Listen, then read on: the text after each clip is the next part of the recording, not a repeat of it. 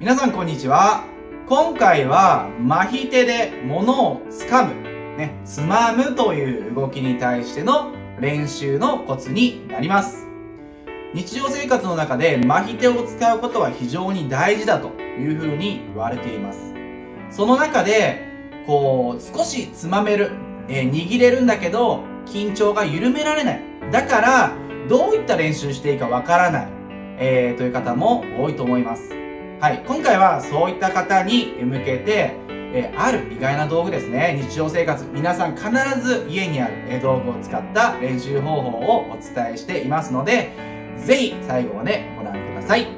では、早速、何を使うかということですが、皆さんの家、特にキッチンにあるスポンジを使っていきます。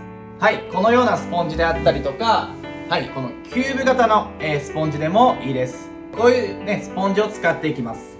はい。で、何をしてほしいかというと、こういう風にですね、指の腹と腹でつまめる方は、このつまみで練習してもらえたらと思うんですが、なかなか難しい方は、まず、親指と、人差し指の横っ腹ですね、横の腹のところで、つまんでいく。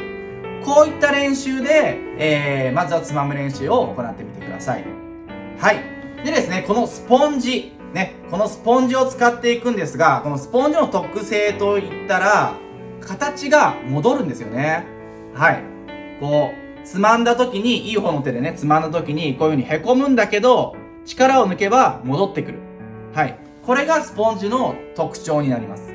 この特徴を利用して、麻痺手の親指の腹と、人差し指の横でですね、スポンジをつまんでですね、ぐっと力を入れていきます。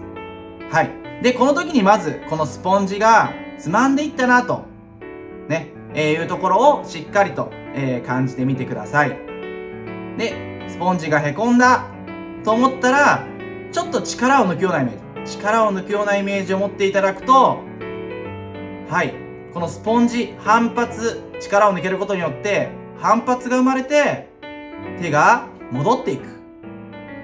このようなスポンジの動きができる方は、うまく力が抜けているという証拠なので、ここをですね、つまむ、離して反発で戻る。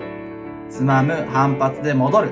この感覚をですね、指の腹で感じながら、スポンジをつまむ練習をしていってください。この練習ができると、スポンジをまずは使った状態でつまむ、離すといった力の入れたりとか抜いたりとかする、っていうね、練習もできますし、次第にスポンジを離してでも、ちょっとこういう風にですね、はい、指をね、動かしたりとか、ちょっと力を抜いたりとか、するといった練習につながっていきますので、ぜひ、つまむ練習をされている方は、このようなスポンジを使ってみるのも、いい練習になると思いますので、試してみてください。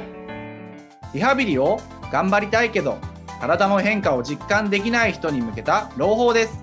変化が実感しやすい自主練が自宅でできる一人でリハを今なら無料で体験できます。詳しくは概要欄をご覧ください。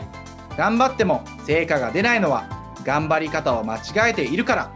正しいリハビリで成果を実感しませんか？